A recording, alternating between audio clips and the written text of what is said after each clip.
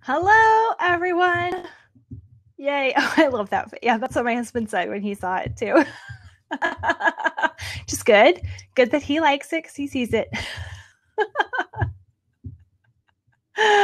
So let me know if you can see and hear me. It looks like it's all set up fine. So that's good. I am having to wear my hair up because I plugged in my flat iron actually on Sunday morning. I have had it for almost a year, maybe around a year, something like that. And plugged it in and it blinked. It just never did anything. It was always cool to the touch. So I have no flat iron, but I got it at Costco. So I did take it back to Costco and I got my money back. But of course, Costco does not currently have any flat irons. So I have to wait for Amazon to get me one. I'm like, okay, well, I'm going to be wearing my hair up then. The problem with the A-line cut is that it has to be straightened or else it looks bad. So good. Everyone can see and hear me. I know. I really like the flat iron. Otherwise, without it, I have lots of frizzies and yeah. Sometimes it does, sometimes it doesn't. So this was a good day for it to work out. Let's see. Well, you know, you don't have to. I have to. Let's see. I think it's partly a personality thing, Dawn and Rachel. So, yeah. I was hoping to my card up here with my notes and my little outline, but I don't want to cover up the chat. There we go. I'll cover up me.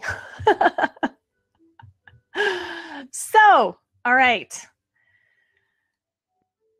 Good to see all of you here. And I think this is going to be a good topic. And definitely I'm not talking about this because I've got to all figure it out and get it right every day. Let's just get that out of the way first. Talking about this because I know how often it's a problem, because it's very much a problem for me. And I have strategies and they work, but still I don't always do them, or still sometimes the days break bad. I know, unfortunately, I have searched for the miracle solution and have not found it. It turns out that it's hard work that we just have to do. It's part of this gig that we signed up for. Yeah. Morning spoils the morning. Well, there's no changing that the fact that there are mornings and that our days start in the morning. Unfortunately, that's just that's the way God made the world. So we got to roll with it. They call it hard work because it's hard. So yeah, and I think that a lot of times, you know, things get hard and we start looking for answers. We look for what's going to fix it. And we're kind of assuming that there's some kind of answer that will make it easy. And so we keep trying and trying, or think that we're failing because it's hard, because we haven't found the easy way out. And sometimes there are easier mornings, right? So we've all had, hopefully, some good mornings where things flow and all that. So we're looking for ways to make that happen, those good mornings happen all the time. But it turns out that those hard mornings, the bad mornings, are going to happen. And the fact that they happen doesn't necessarily even mean that we're doing anything wrong. Yeah. How our mornings go depend on the kids. So there are all kinds of factors, because we might be having a bad day, or we might be having a good day, but there's one child out of, you know, many, and they have days too. And so there are lots of factors, or how much sleep you got, whether or not you're sleeping through the night. Yes, bedtime for mama makes or breaks me. Exactly. How much sleep we're getting has a big impact on our ability to cope with normal life. Like, it can be all normal, and one day you handle it fine, you know, you're rolling with the punches, and another day the same kind of life happens, but it feels, you know, like molasses, or like everything's breaking. Like, it's the feel of it that's different, and not even the actual day. So finding those ways to turn it around, but there are ways, but there has to always be the willingness to turn it around, because the truth is that a lot of times we know that we should and we could turn it around, and we don't. At least that's true for me. And so that's why we need to repent. That's why repenting is part of our daily mantra, because that just shows us our neediness and our brokenness. That even when we know that it's our responsibility to turn things around, that we can through Christ, that we need to, we just decide to wallow in it, or to sit, just to plop down and keep ourselves stuck in it. Or to let our kids, who are maybe the one causing the problems or having the bad day, where we kind of let them, and we let them set the tone for the day, instead of working up the energy and the, I don't know, chutzpah, I don't know the word, you know, the oomph, to be the one setting the tone, because it takes a lot of oomph, especially the more or the younger the kids are, the more oomph it takes to be the one setting the tone for the day, instead of letting the kids set the tone. So let's see, did you see that there's a poll here at the chat? You can click poll down there and take the poll. So what trips you up and slows down the start to your day first? Not getting started myself, resistance from the kids, or random interruptions and circumstances.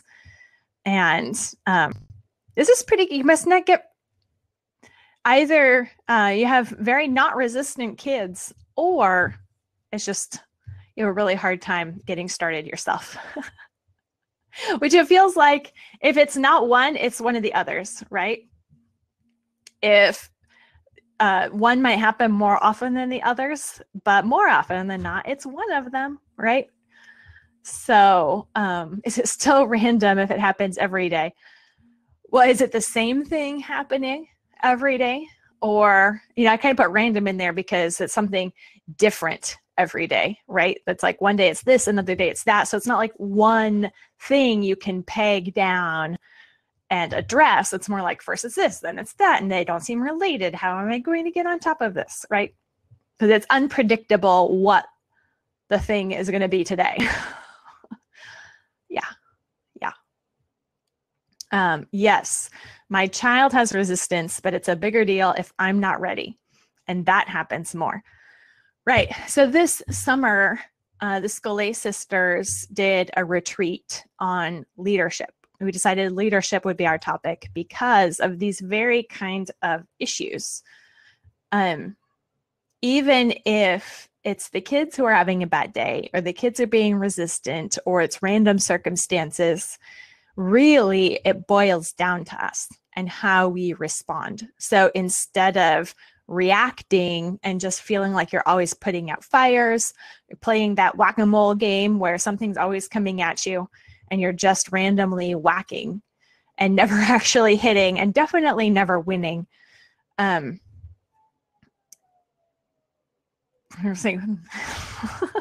Kids, I hear kid sounds. I think it's happy. Instead of being in charge of ourselves first, and then the situation, the demeanor, the tone of the house, the atmosphere, we just kind of are in reactive mode, and instead of proactive, instead of choosing our response appropriately. And so that's really where we need to zero in, because when we are kind of building up, maybe it's like a force field. I know Rachel Jankovic calls it a bubble, which I appreciate. I can get that because it seems like people pop the bubble. And I have this space, or this, I've also called it a buffer, where you feel like there's this, like a force field or something, a shield around you that sometimes, your resilience is strong and things can happen and it doesn't throw you off. You can roll with it and handle it and still direct things the way you want. And then sometimes the bubble's popped, there's no resilience, everything's just like grating directly on you instead of kind of happening kind of at a distance from you. Everything's like right here. And so there are several things that we can do to help build our resistance. And that's really where we need to start, because that resilience, that buffer, is also a way of giving us perspective, because we have to be able to step back from the situation, whatever it is, if it's random circumstances or if it's kids having a hard time. We have to be able to step back and look at it, as a whole picture, and look at it a little bit more objectively, a little bit more, not taking it super deeply personal, but saying, okay, as the leader here, as the one in charge, what's my responsibility and how can I do that?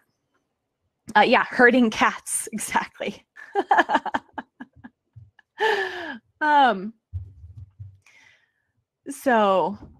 So then we can look and we can say, what kind of strategies do I need? Do I need a way to call the kids back without losing it?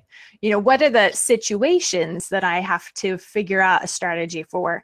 But first, how am I responding? And how can I get that perspective and build that buffer? You need a bell, not a megaphone, because then you're still yelling or you're still tempted to roar. Or I am. So I have a bell. And so then I could just ring the bell. The bell has the same tone all the time. And then it needs to not be my voice sometimes, because sometimes I need that extra minute to say, okay. And then they're going to come. It's going to be okay. Take a big deep breath and calm down. So finding those things that help. Mommy. Love. Could I restore the audiobook of this? Yes, you may. Okay. You show them your book. That's a good book. Mm-hmm. Okay. Seatbelt in their chairs. That's perfect. Yes. Okay. An autoimmune condition that lowers your tolerance for light and noise and lowers your endurance. Yeah. So you have to figure out what's struggling to work with the chaos and what, if it's the kids having a bad day. Yeah. So, being able to step back and say, okay, my resilience or my buffer, my endurance is going to be low today. So I need a plan B day, and to not try to push and act like I'm always on my A game. We can come up with strategies like that when we can take a step back and just think about it without having everything, right on us all the time. And really what we need is, yes, the viable morning, or another thing that minimum viable morning.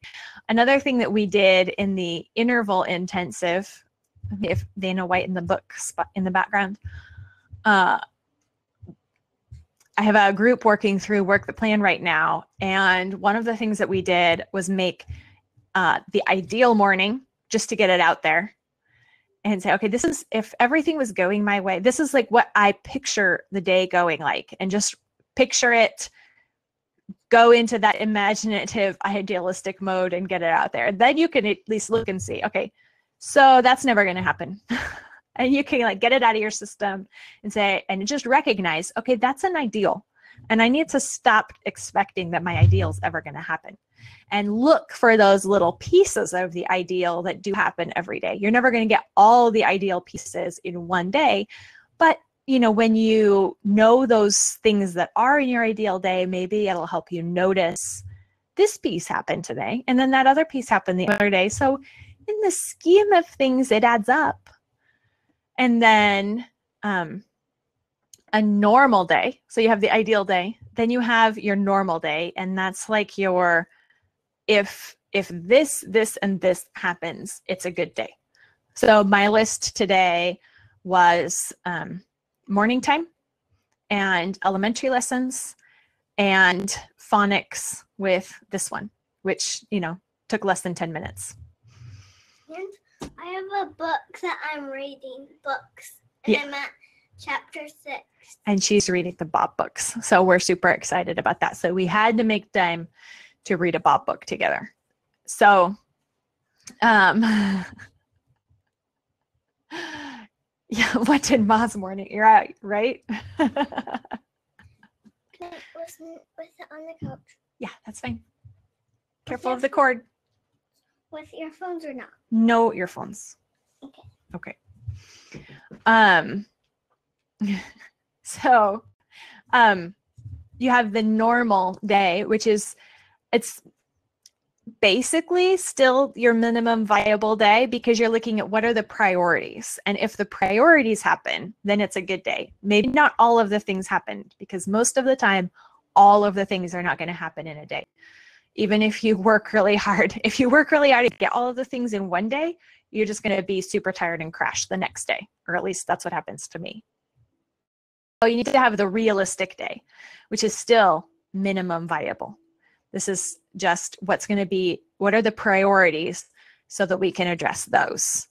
Yes, there will be a replay link later, and I will also have it on YouTube when we're done.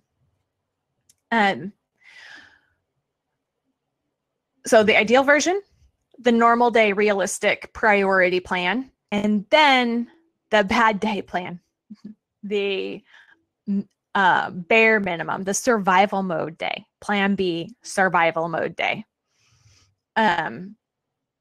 What things really have to be, like, what's your one thing? If everything falls apart, we're just going to make sure we do this. And maybe that's a read aloud time. Maybe that's audiobooks and coloring and drawing, so that you can take a nap. But usually they're going to be physical reasons why you're in that survival mode that you really can't overcome until you've addressed those physical needs. Or if it's learning disabilities or pregnancy or a baby who doesn't sleep or some kind of sickness, like you have a cold, you have something going on, it's like you have to not try to push through that, but have a plan for the days where that hits. And for some people, that's going to happen more than others, and that's okay. That's where you are. And so you can say, okay, you can just knowingly, intentionally switch to that day's plan in your mind, and just even acknowledging, okay, this is not an A game day. This is a survival day. And I'm going to choose to do that and be content with that today. And if you feel like, oh, but it always is, I can't get out of that survival mode, I'm never in an A game mode or whatever, remember, it's perspective that we need. So stepping back and saying, well, okay, are my expectations realistic?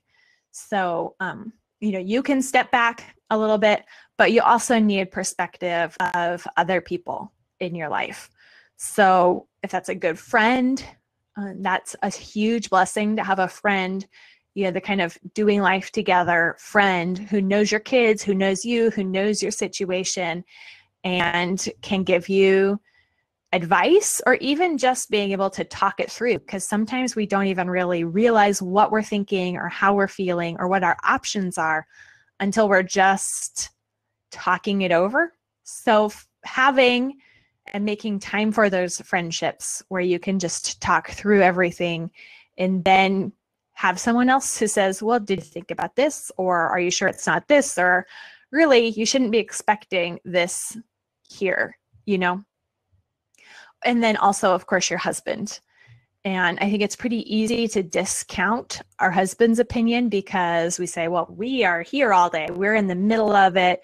We have all this information and details, and he doesn't have the whole picture, and he doesn't understand, and, you know, yada, yada. He doesn't know all of the things that I know about a day.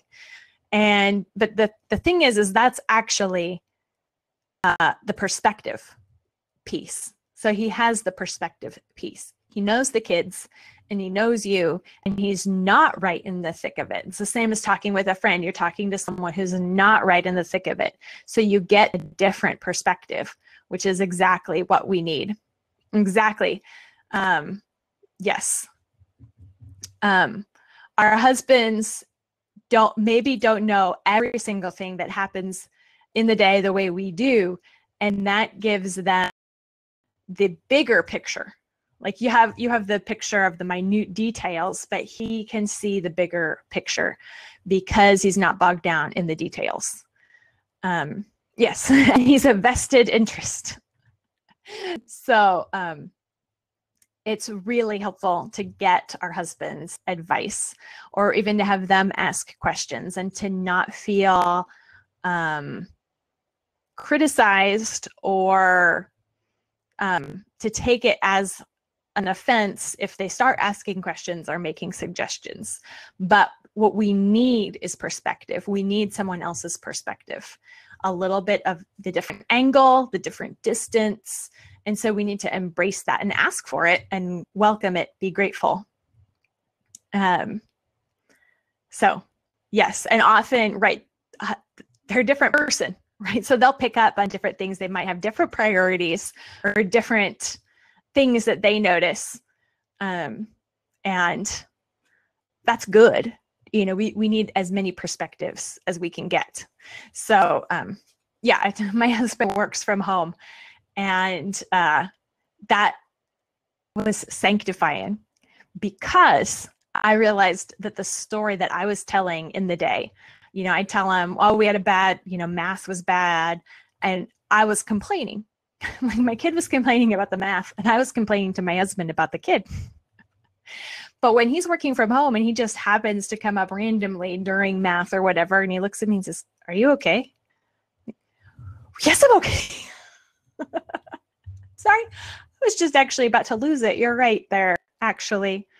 So it helped him working from home and just coming up randomly gave me a more honest perspective about my own attitude and my own responses, because I was telling myself I was doing fine and handling it fine when I wasn't. Clearly not. So yes, we need to embrace their perspective even when it hurts or we don't like it.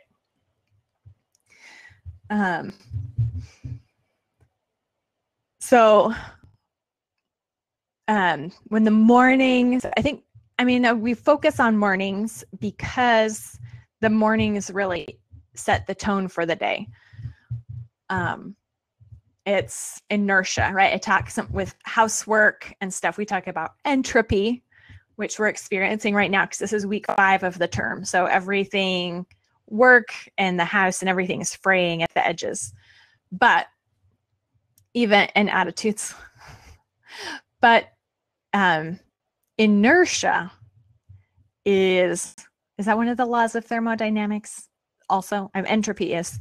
Anyway, inertia, it's a thing and it's real, like entropy. And so until it gets going, until the motion, something puts it into motion, it's not going to go anywhere. And we are the ones who have to get it rolling. So whether your morning starts at 8 or 9 or 10, or even if you don't even start until after lunch, like your starting time, whenever you get started, involves you starting things. And so I'm like, well, who's going to make me start? It's like, well, this is what being a grown-up is. So it's actually just time to be a grown-up. Thank you. All right. Yes, an object at rest tends to stay at rest. Well, isn't that funny? So if we're teaching from rest, are we not in motion? Different kind of rest. So teaching from rest does not mean letting inertia have its way. It doesn't mean just reading a novel on a couch, or unless I feel like getting up, I'm not going to get up, right? Teaching from rest means not being calm. It means not being anxious or worried or overwrought. It means getting up and doing the things that need to be done. And so it's our job to really start that day and not expect that it's the kids' job to get themselves going in the morning. But until, like, just think about how hard it is for you to get yourself going and for everyone else. We can't expect of them what we don't do ourselves. Right? Sometimes I'm in motion, but not the right kind. Yeah, that's true. Right. There's that balance between neglect and being the drill sergeant. So how we get things started is important, and that we get things started. They're both important. So what are the things, what are the things that keep you in the inertia state? I experienced it this morning because, so I got up to do my Couch to 5K program, kind of half-hearted running. And I got up and I got my tennis shoes on and everything. And I went downstairs and I got my phone because it has the app and my headphones. And I'm walking towards the door and couch. I'm just gonna, I don't know, I need to rest before running or something. I don't want to run, so I'm not going to. And I sit there, check Instagram, and I'm like, okay, just turn it off. Just turn it off. I don't want to stand up. I don't want to. I'm going to stand up. I'm just going to get out that door. I did, and I went and did it. And I came out, did the run, came back, and like plop on the front step. Because I know there are kids up by this time inside. It was a literally couch, except no, I did not 5K it. It was couch to 1M. Which is pretty good. So it's, I mean, and that sort of thing trips us up all the time, doesn't it? Not just with exercise or whatever, anything we're supposed to be doing. It's like, I am just not going to. And we've all experienced that. And so that needs to help us give our kids grace when they're like that, because I know I tend to really crack down on that with my kids. And part of the reason I crack down on my kids with that is because that's what I do. And I'm mad at myself for doing it, but I'm going to take it out on them. And it's like, I'm going to help you be better than me. It doesn't actually work that way. All they see is that this is something you can do when you're grown up, right? That's not the lesson we want them to know.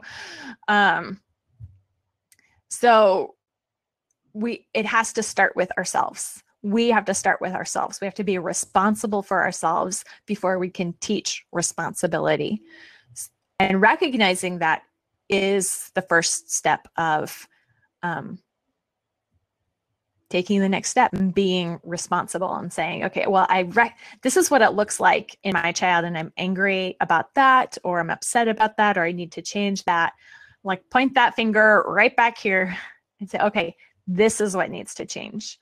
And of course, prayer and scripture reading, going to church, and getting that, perspective there, that refueling, so that we can repent and even rejoice in our repentance and moving forward. That rejoicing part is the propelling forward.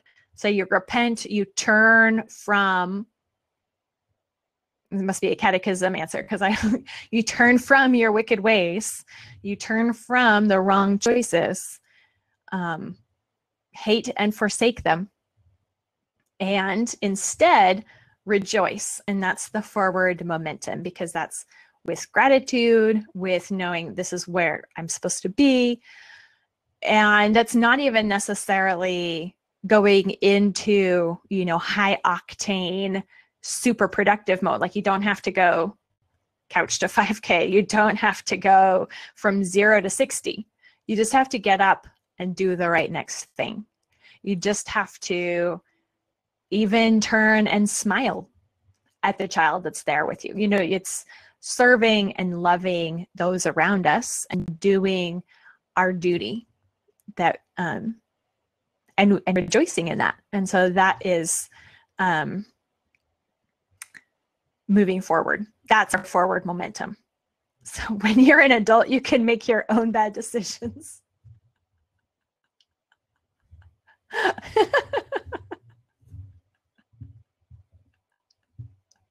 So we have to show them how it's possible to make the right decisions too, I guess. Yeah, it's okay. I have a teen. I know. I can see it in his eyes. Well, you're not living up to the measure that you're measuring out to us, right? But that needs to cut deep, and that needs to affect how we're measuring the kids. And, so the standards we're holding them to, because if we're holding ourselves to a lower standard than we're holding them to, it's going to collapse in an ugly, ugly way. So we have to hold ourselves to a higher measure than we're holding them to.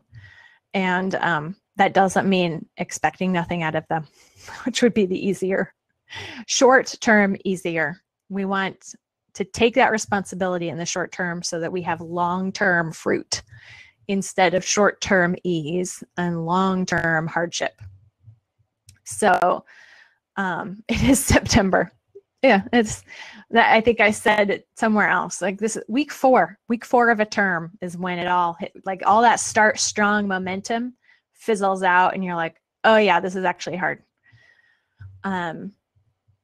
So yes, those things that we notice and we crack down on them are often the problems we have ourselves. So it's actually ourselves that we need to look at and say, okay, they are reflecting what they're seeing, which is me. And so that's what I need to repent of in order to move forward. And then, you are forgiven after you repent. And so we are able to move forward and not wallow in it and stay there. So, another one of those little quick strategies is for getting that perspective, for turning things around, for reminding myself of the standards I should be holding myself to, all those things, keeping the vision,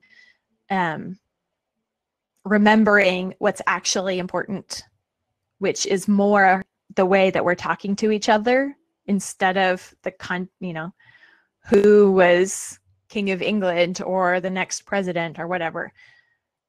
It's about our relationship to each other and our world and to God. And knowing history or science or math and all of that is helpful because it's learning about God and his world and the way he does work and the way he has worked, and exercises our brains so that they are stronger and more capable. And so keeping first things first, and that the way that I am, like, fruitfulness looks like something, and God tells us what fruitfulness looks like, and that list does not include knowing the names of all the presidents, right? Like that's a good thing, but that's not the fruit that needs to be growing here right now in myself first. It's love, joy, peace, patience. Like those are the things that we need to see growing in ourselves, and then spilling out, seeds, bearing fruit in our children as well. So, one of those strategies to get perspective, I call it a prep sheet. And it's pretty much just a page, and it lives in my morning time binder or on my clipboard, or sometimes I'll write out a quote or copy from it. But it's just a page, although I have multiple. I have lots of them. That has particular Bible verses that I find convicting and perspective giving, and quotes, a lot of quotes, either about what education is or about our role as a mom or the role of the home, quotes that keep me focused in and zeroed in, that basically give me the kick in the rear to get off my rear and do the right thing. So if you click the green button here, assuming that a child got on Abby's chat, this happened to me. So if you click the green button, it takes you to a post that tells you about, it's the same topic and about my prep sheet. And it has a free one that you can download. So there should be somewhere a green button that says Beat Morning Blahs. And so that has, oh, thanks, Don. Don just put the link in there. So if you can't see the button, the link is in the chat box. So you could get a free prep sheet, one of mine right there, and you can make your own because it's just a page that has very rich and meaningful and motivating short passages and quotes that just are that kick in the pants that we all need sometimes. So yes, the fruit of the Spirit for sure. So go over and grab that. That's your next thing, and be watching. There's going to be another post kind of on this same similar topic on Thursday, and the replay link for this video will be in that post. And I think this is something we just have to keep talking about because it's real. It's real life, and we need to know that we're not alone, and that we need to have realistic expectations for ourselves and our kids, and we need those kicks in the pants. So sometimes I have to be the one to give it, right by writing the blog post or whatever, the email, and it's like, okay, this is for me.